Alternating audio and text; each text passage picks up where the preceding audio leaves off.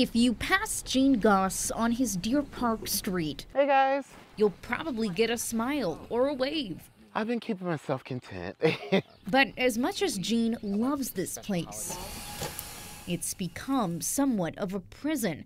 He hasn't left in 10 days. YouTube has been my best friend, and then just a lot of cleaning. I also like to bake. It all started March 21st when Gene and his mom got in a car crash. The wheel was completely tucked under. It wrecked his van, Obviously our light being cracked. specially fitted for his wheelchair.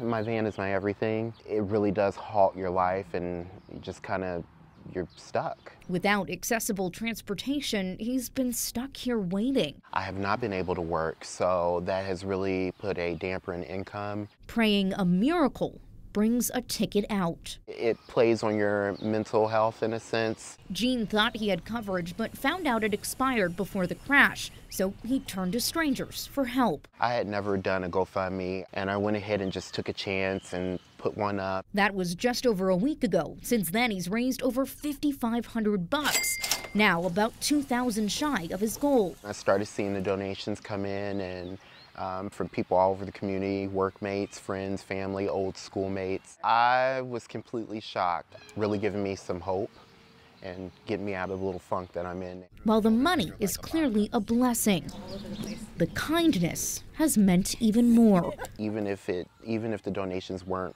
even close to $1,000, I'm just still grateful for the fact that people take the time to read my bio and to read what's going on and just consider me.